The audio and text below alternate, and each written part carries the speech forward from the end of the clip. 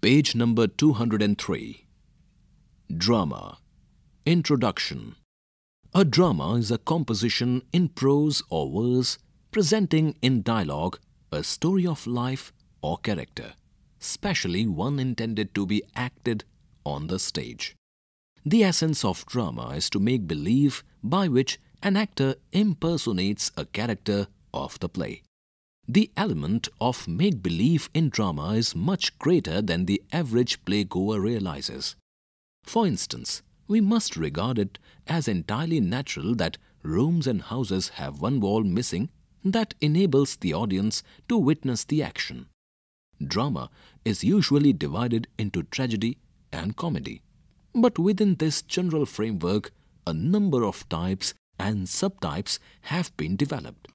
The tragic comedy, for instance, mixes elements of both tragedy and comedy. The modern problem play deals with neither of these, but with middle-class life and problems.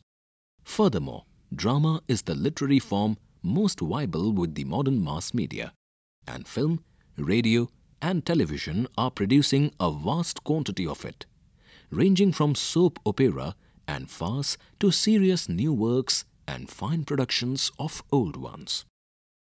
Two plays find a place in the section. Chandalika by Tagore, which describes the angst of an untouchable woman, and an excerpt from Broken Images by Girish Karnad, which is a monologue by a celebrity writer that plumbs the depth of her psyche and recreates her life for the TV viewer. Page 204. Chapter 1. Chandalika. Ravindra Tagore, 1861 to 1941. Ravindra Tagore was a poet, novelist, short story writer, and dramatist. He was awarded the Nobel Prize for Literature in 1931. Tagore's interest in drama was fostered while he was a boy, for his family enjoyed writing and staging plays. The music in his plays is instrumental in bringing out the delicate display of emotion around an idea. The central interest in his plays is the unfolding of character, of the opening up of the soul to enlightenment of some sort. Introduction. This short drama is based on the following Buddhist legend. Ananda, the famous disciple of the Buddha, was one day returning from a visit when he felt thirsty and, approaching a well on the way, asked for water from a Chandalika, a girl belonging to the lowest untouchable caste. The girl gave him water and fell in love with the beautiful monk. Unable to restrain herself, she made her mother, who knew the art of magic, work her spell on him. The spell proved stronger than Ananda's will, and the spell-bound monk presented himself at their house at night. But as he saw the girl spread the couch for him, he was overcome with shame and remorse, and prayed inwardly to his master to save him. The Buddha heard the prayer and broke the magic spell, and Ananda went away as pure as he came. This crude plot of the popular tale, showing how the psychic power of the Buddha saves his devotee from the lust of a Chandal girl, has been transformed by the poet into a psychological drama of intense spiritual conflict. Page 205. It is not the story of a wicked girl roused to lust by the physical beauty of the monk, but of a very sensitive girl condemned by her birth to a despised caste, who is suddenly awakened to the consciousness of her full rights as a woman by the humanity of a follower of the Buddha, who accepts water from her hand and teaches her to judge herself not by the artificial values that society attaches to the accidents of birth, but by her capacity for love and service. This is a great revelation for her, which she calls a new birth, for she is washed clean of her self-degradation and rises up a full human being with her right to love and to give. And since her own self is the most she can give, and since none is more worthy of the gift of her surrender than the bhikshu who has redeemed, or, as she puts it, created her, she yearns to offer herself to him. But Ananda, detached from all earthly cares and immersed in his inner self, knows nothing of all this and passes by without recognizing her. She is humiliated, wounded in her newly awakened sensibility, and determines to drag the monk from his pride of renunciation to the abjectness of desire for her. She has lost all religious scruple or fear, for she owed nothing to religion save her humiliation. A religion that insults is a false religion. Every one united to make me conform to a creed that blinds and gags. But since that day, something forbids me to conform any longer. I am afraid of nothing now. She forces her mother to exercise her art of magic on Ananda. She refers to it as the primeval spell, the spell of the earth, which is far more potent than the immature sadhana of the monks. The spell of the earth proves its force, and Ananda is dragged to their door, his face distorted with agony and shame. Seeing her Redeemer so noble and resplendent before, thus cruelly transformed and degraded, she is horrified at the selfish and destructive nature of her desire. The hero to whom she yearned and dedicated herself was not this creature, blinded by lust and darkened with shame, but Ananda of the radiant form, who had given her the gift of a new birth and had revealed her own true humanity. Page 206. In remorse, she curses herself and falls at his feet, begging for forgiveness. The mother revokes the spell and willingly pays the price of such revocation, which is death. The Chandalika is thus redeemed for the second time, purged of the pride and egoism that had made her forget that love does not claim possession, but gives freedom. Chandalika is a tragedy of self-consciousness overreaching its limit. Self-consciousness, up to a point, is necessary to self-development, for without an awareness of the dignity of one's own role or function, one cannot give one's best to the world. Without rights, there can be no obligations, and service and virtue, when forced, become marks of slavery.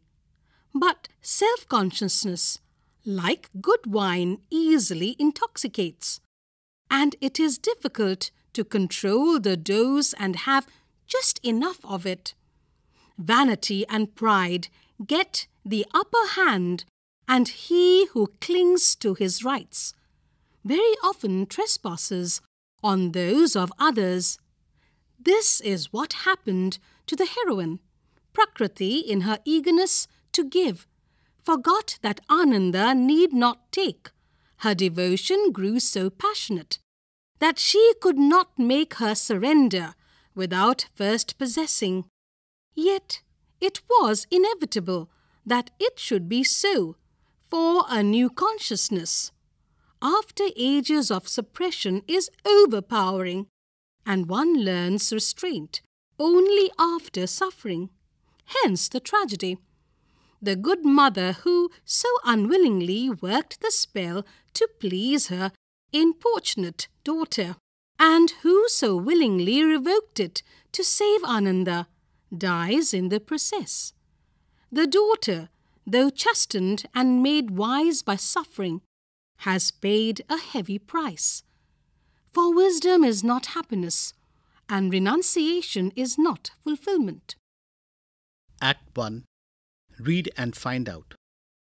How does Prakriti's mother react when she hears of Prakriti's encounter with the monk? Prakriti, Prakriti, where has she gone? What ails the girl, I wonder? She's never to be found in the house. Here, mother, here I am. Where? Here, by the well.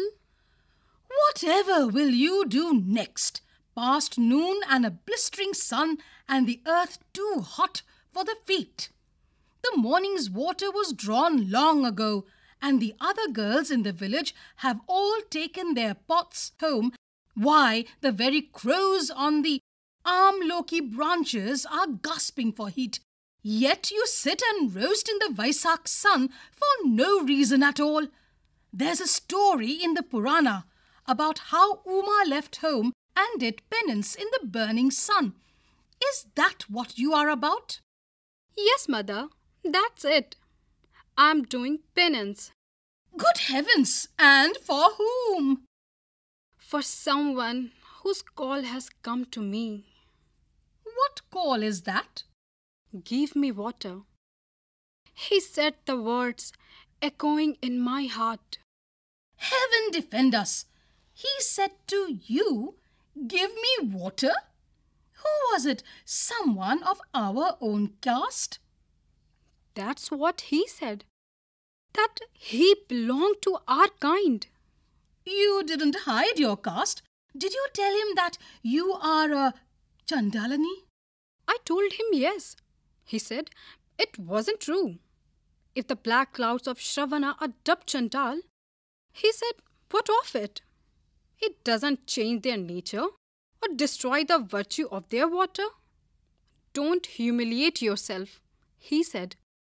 Self-humiliation is a sin, worse than self-murder. What words are these from you? Have you remembered some tale of a former birth? No, this is a tale of my new birth. You make me laugh. New birth, indeed. Since when, pray? It was the other day. The palace gong had just struck noon, and it was blazing hot. I was washing that calf at the well, the one whose mother died. In the original, this play, unlike the others, is not divided into acts. There is no lapse of time in the action. The divisions here suggested indicate the intervals which would be found desirable in stage production. Page 208. Then a Buddhist monk came and stood before me in his yellow robes and said, "Give me water." My heart leaped with wonder. I started up trembling and bowed before his feet without touching them. His form was radiant as with the light of dawn. I said, "I am a Chandalini and the well water is unclean." He said, "As I am a human being, so also are you. And all water is clean and holy that cools our heat and satisfies our thirst." For the first time in my life, I heard such words. For the first time, I poured water into his cupped hands, the hands of a man, the very dust of whose feet I would never have dared to touch.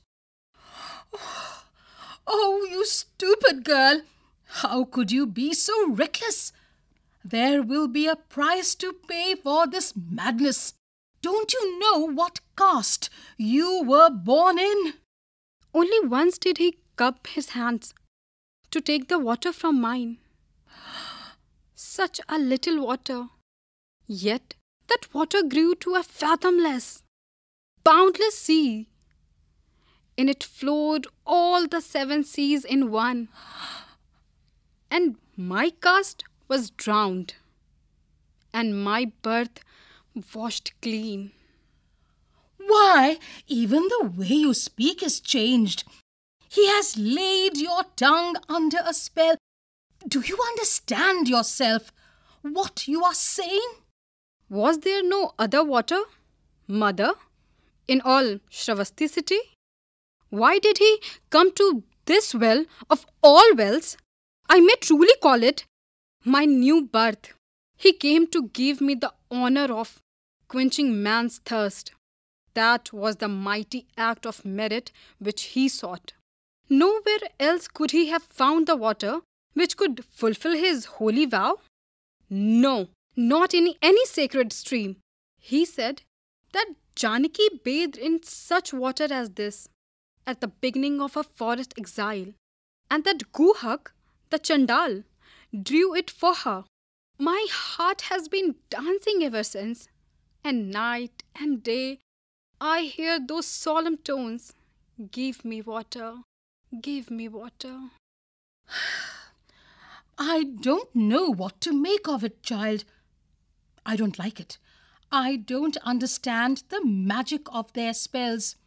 Today, I don't recognize your speech. Tomorrow, perhaps, I shall not even recognize your face. Their spells can make a changeling of the very soul itself. Page 209. All these days, you have never really known me, mother. He who has recognized me will reveal me. And so, I wait and watch. The midday gong boons from the palace. The girls take up their water pot and go home. The kite soars alone into the far sky. And I bring my pitcher and sit here at the well by the wayside. For whom do you wait? For the wayfarer. What wayfarer will come to you, you crazy girl? That one wayfarer, mother. The one and only. In him are all who fare along the ways of all the world. Day after day goes by, yet he does not come, though he spoke no word. His word was given. Why does he not keep his word? For my heart is become like a waterless waste, where the heat haze quivers all day long. Its water cannot be given, for no one comes to seek it. Oof! I can make nothing of your talk today. It's as though you were intoxicated. Tell me plainly, what do you want? I want him, all unlooked for. He came and taught me this marvelous truth, that even my service will count with the God who guides the world. Oh, words of great wonder, that I may serve. I, a flower sprung from a poison plant. Let him raise that truth, that flower from the dust, and take it to his bosom. Oh, be warned, Prakriti. These men's words are meant only to be heard, not to be practiced. The filth into which an evil fate has cast you is a wall of mud that no spade in the world can break through. You are unclean. Beware of tainting the outside world with your unclean presence. See that you keep to your own place, narrow as it is. To stray anywhere beyond its limits is to trespass. Page 210. Blessed am I, says the flower, who belong to the earth. For I serve you, my God, in this my lowly home.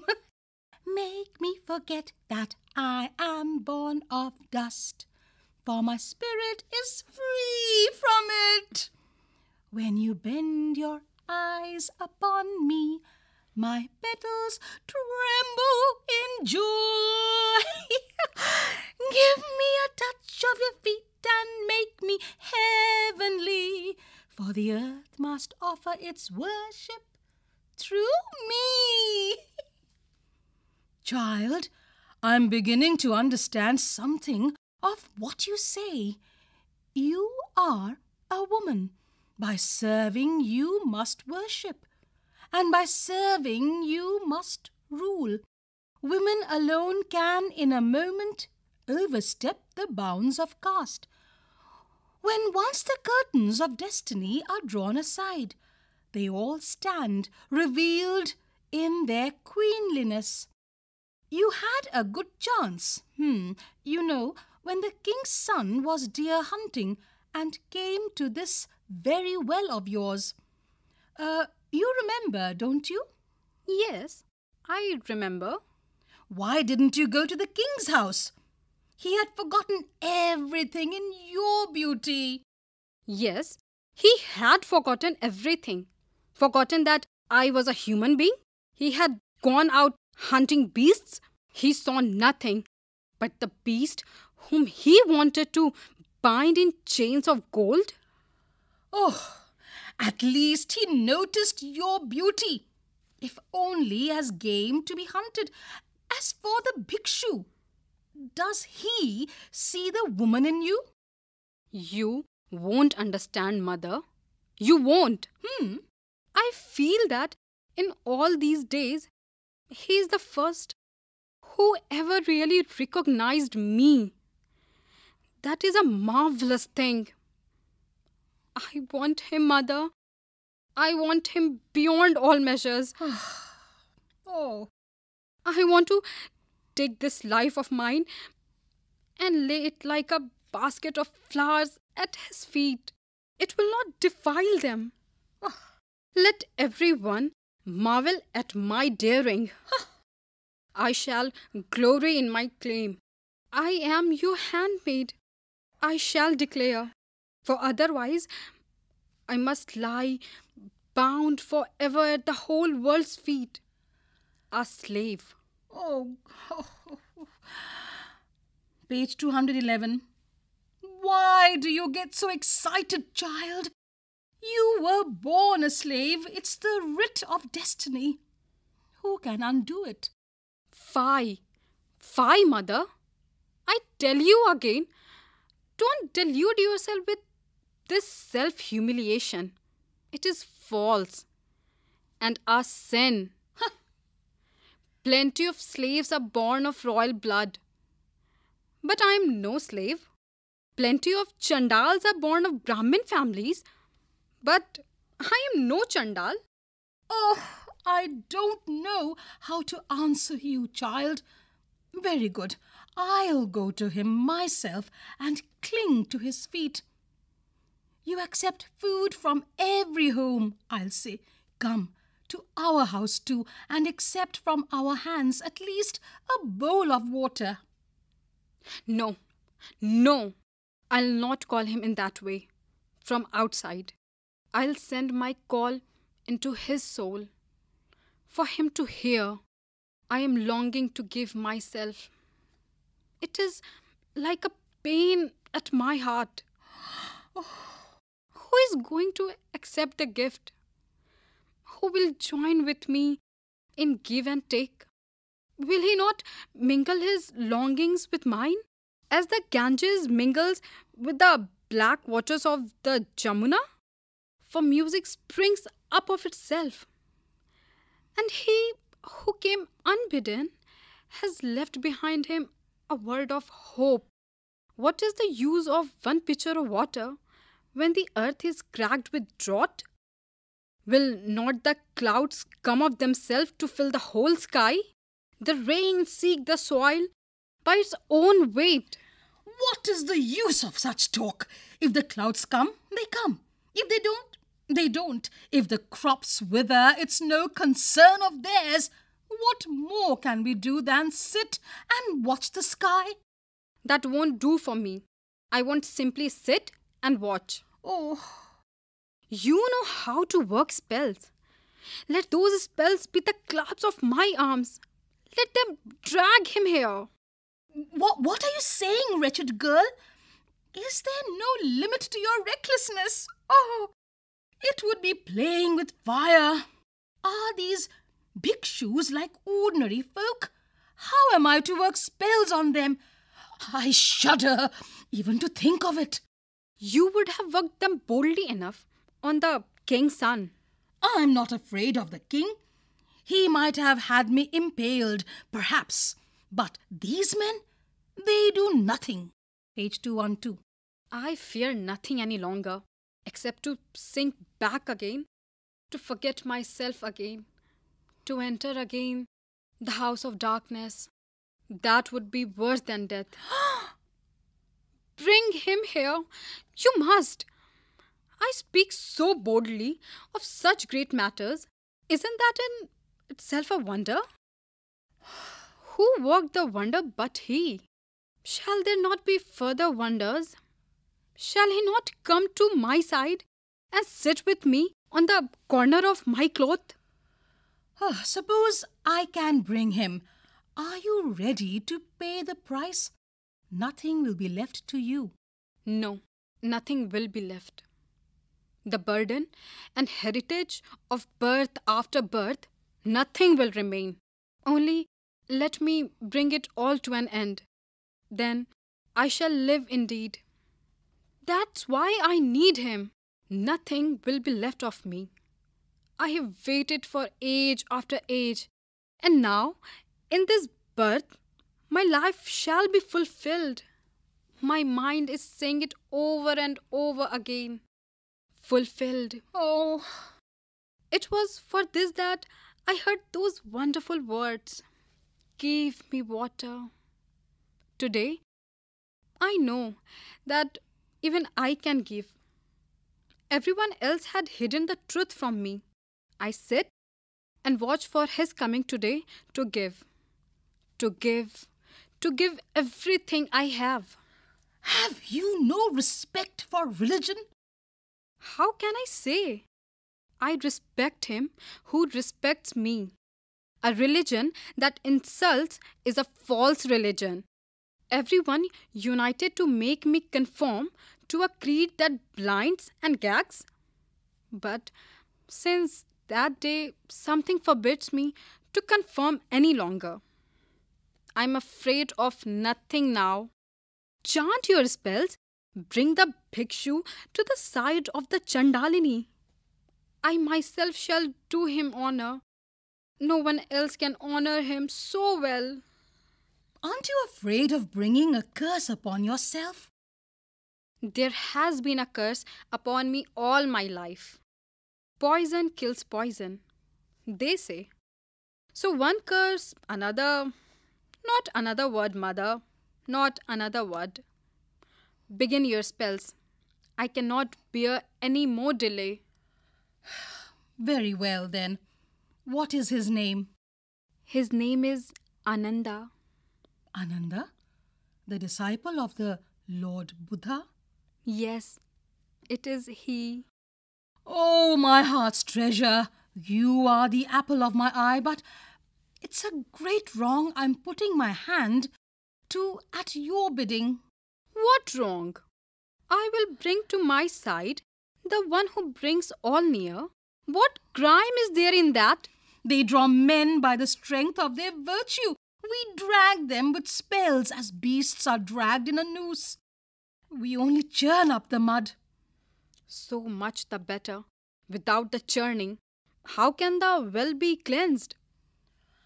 Ananda, O thou exalted one, thy power to forgive is greater, far than my power to offend. I am about to do thee dishonour, yet I bow before thee. Accept my obeisance, Lord. What are you afraid of, mother? Yours are the lips I use But it's I who chant the spells. If my longing can draw him here, and if that is a crime, then I will commit the crime. I care nothing for a code which holds only punishment and no comfort. You are immensely daring, Prakriti. You call me daring? Think of the might of his daring. How simply he spoke the words which no one had ever dared to say to me before. Give me water. Such little words, yet as mighty as flame. They filled all my days with light. They rolled away the black stone whose weight so long had stopped the fountains of my heart, and the joy bubbled forth. Your fear is an illusion, for you did not see him. All morning he had begged alms in Shravasti city. When his task was done, he came across the common, past the burning crown, along the river bank, with the hot sun on his head, and all for what? To say that one word, give me water, even to a girl like me? Oh, it is too wonderful. Whence did such grace, such love come down upon a wretch unworthy beyond all others? What can I fear now? Give me water. Yes, the water which has filled all my days to overflowing, which I must needs give or die. Give me water. Page 214. In a moment, I knew that I had water, inexhaustible water. To whom should I tell my joy? And so I call him night and day. If it does not hear, fear not. Chant your spell. He will be able to bear it. Look, Prakriti. Some men in yellow robes are going by the road across the common. So they are, all the monks of the Sangh. I see. Don't you hear them chanting? The chant is heard in the distance. To the most pure Buddha, mighty ocean of mercy, seer of knowledge, absolute, pure, supreme, of the world's sin and suffering, the destroyer, solemnly to the Buddha I bow in homage. Oh, mother, see, he is going. There, ahead of them all. He never turned his head or looked towards this well. He could so easily have said, give me water. Once more before he went, I thought he would never be able to cast me aside. Me, his own handiwork, his new creation. She flings herself down and beats her head on the ground. This dust is your place. Oh, wretched woman, who raised you to bloom for a moment in the light? Fallen in the end into this same dust? You must mingle for all time with this same dust, trampled underfoot by all who travel the road? Child, dear child, forget it all. They have broken your momentary dream and they are going away. Let them go, let them go. When a thing is not meant to last, the quicker it goes, the better. Read and find out. Will Prakriti resign herself to her lot? Day after day, this cry of desire, moment by moment, this burden of shame, this prisoned bird in my breast that beats its wings unto death. Do you call it a dream? A dream, is it? That sinks its sharp teeth into the fibers of my heart and will not loosen its grip? And they, who have no ties, no joy or sorrow, no earthly burden, who float along like the clouds in autumn, are only they awake? Are only they real? Page 215. Oh, Prakriti, I cannot bear to see you suffer so. Come, get up. I will chant the spells. I will bring him. All along the dusty road, I will bring him. I want nothing, he says in his pride. I'll break that pride and make him come running and crying, I want, I want. Mother, yours is an ancient spell, as old as life itself. Their mantras are raw things of yesterday. These men can never be a match for you. The knot of their mantras will be loosened under the stress of your spells. He is bound to be defeated. Where are they going? Going? They are going nowhere. During the rains, they remain 4 months in penance and fasting. And then they are off again. How should I know where? That's what they call being awake. Then why are you talking of spells, you crazy thing? He is going so far. How am I to bring him back? No matter where he goes, you must bring him back. Distance is nothing for your spells. He showed no pity to me. I shall show none to him. Chant your spell. Your cruelest spells. Wind them about his mind till every coil bites deep. Wherever he goes, he shall never escape me. You need not fear.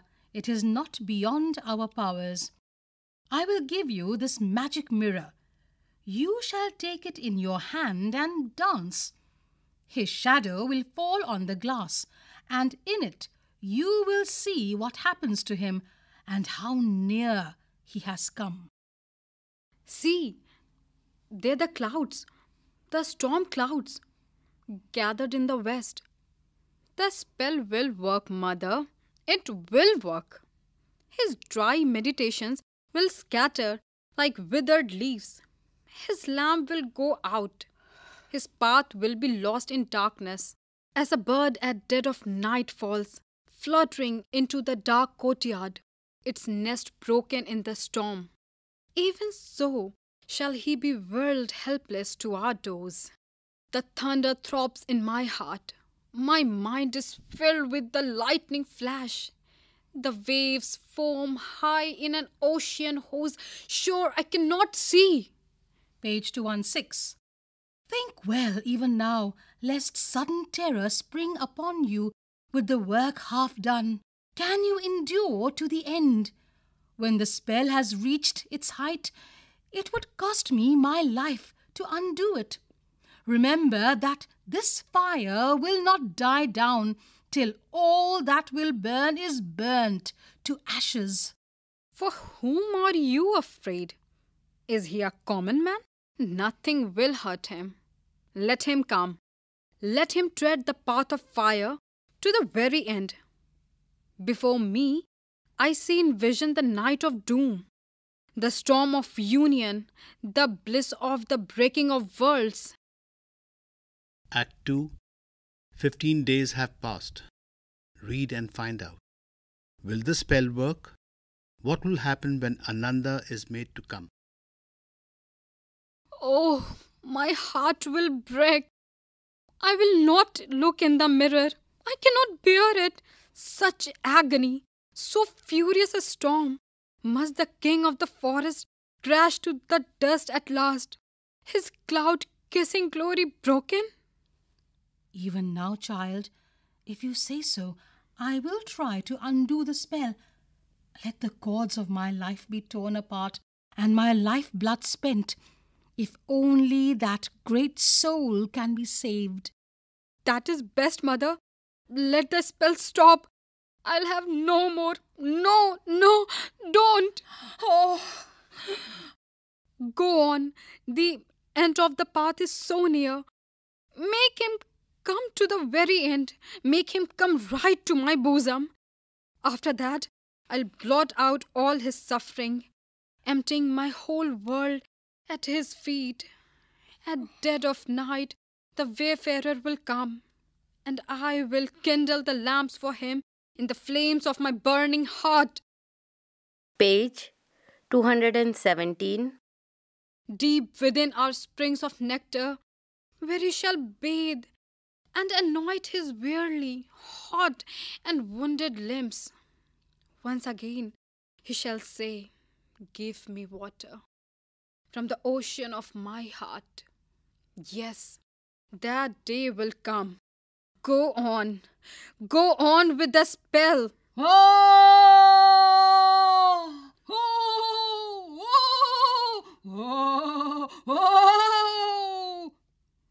In my own sorrow will I quit thy sorrow, thy hurt will I bathe in the deep waters of my pain's immensity.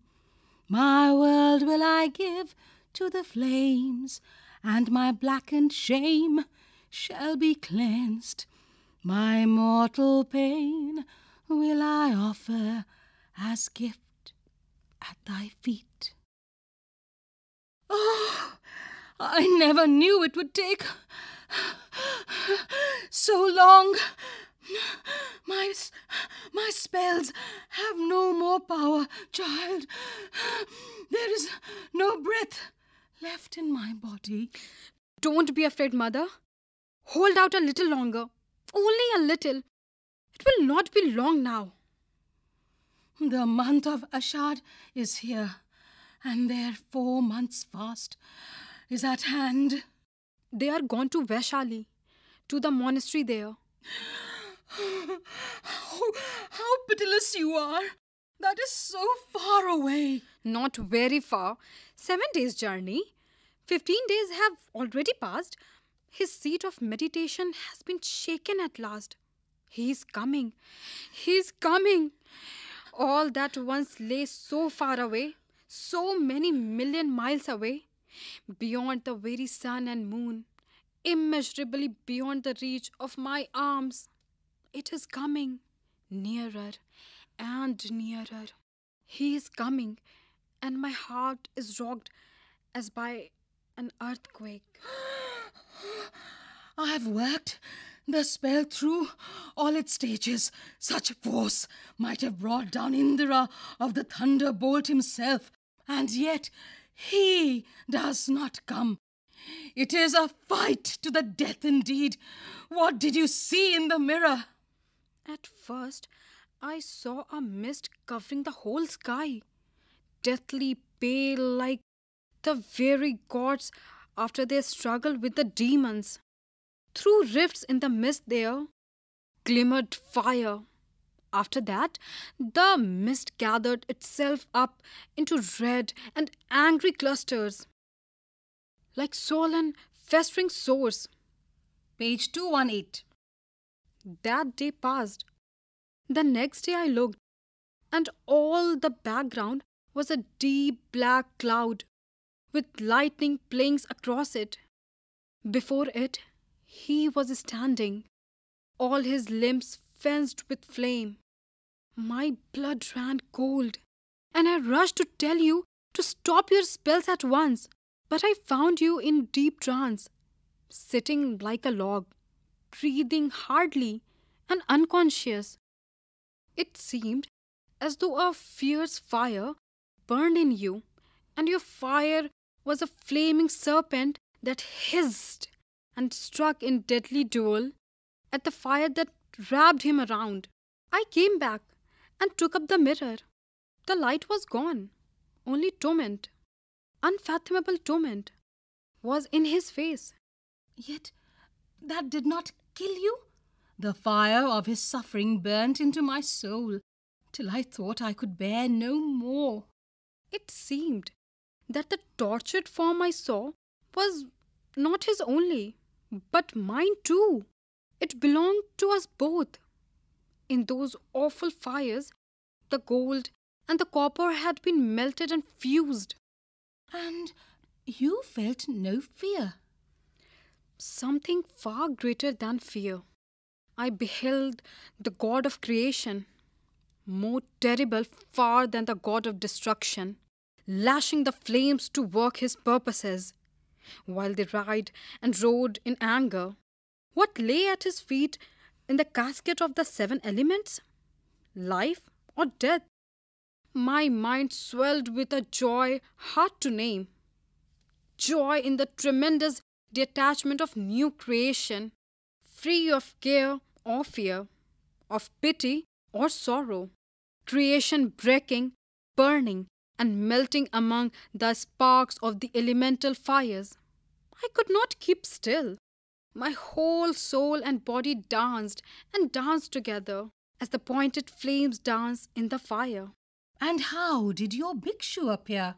His eyes were fixed, motionless, upon the distance, like stars in the evening twilight. I longed to escape from myself far into boundless space. When you danced before the mirror, he saw you? Fie upon it! How I am shamed! Again and again his eyes grew red, as though he were about to curse. Page 219. Again and again he trampled down the glowing fires of anger, and at last his anger turned upon himself, quivering like a spear, and pierced his own breast. And you bore all this?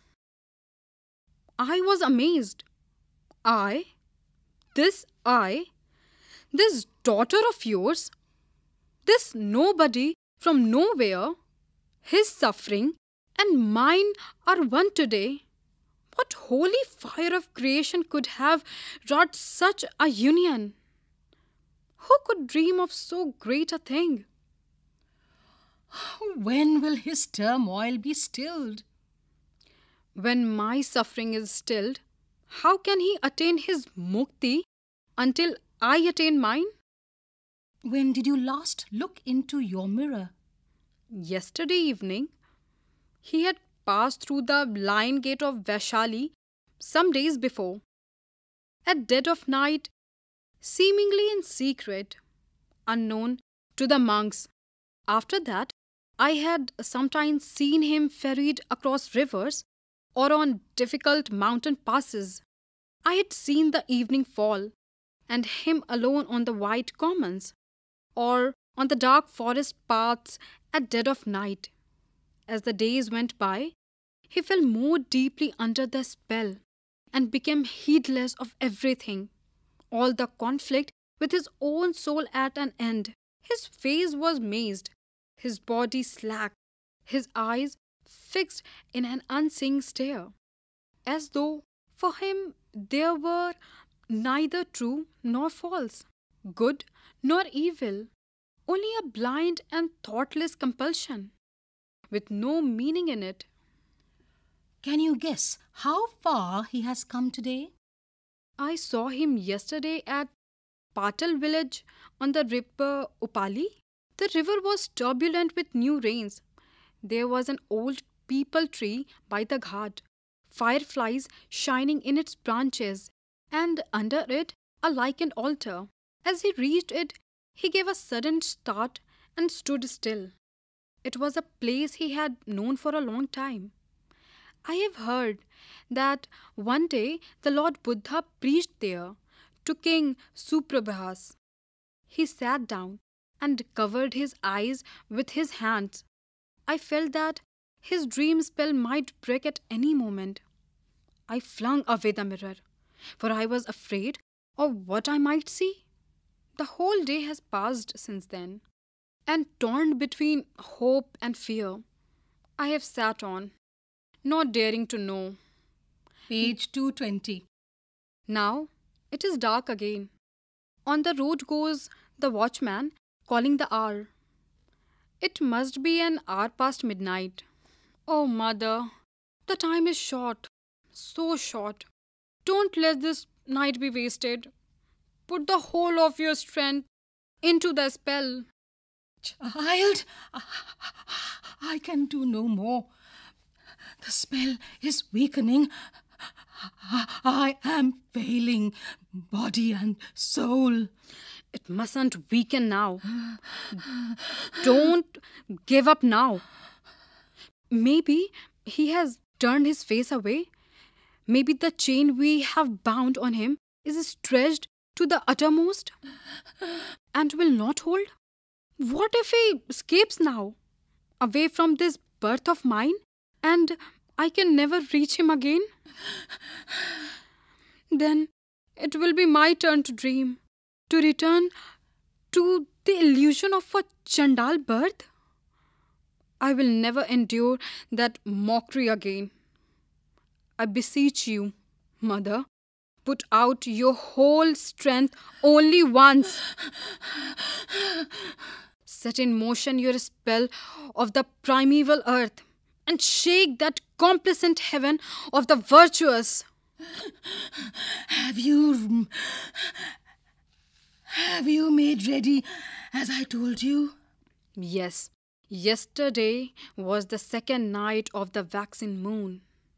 I bathed in the river Gambhira, plunging below the water. Here, in the courtyard, I drew a circle with rice and pomegranate blossoms, vermilion and the 7 jewels.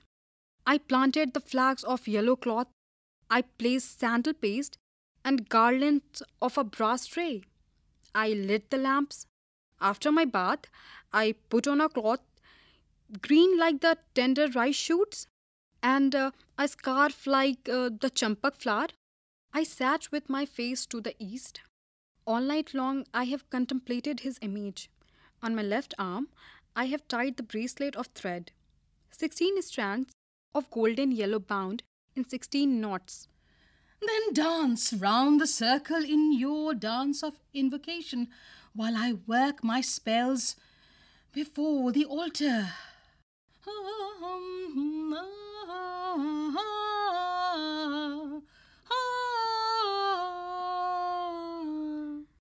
Now, Prakriti, take your mirror and look.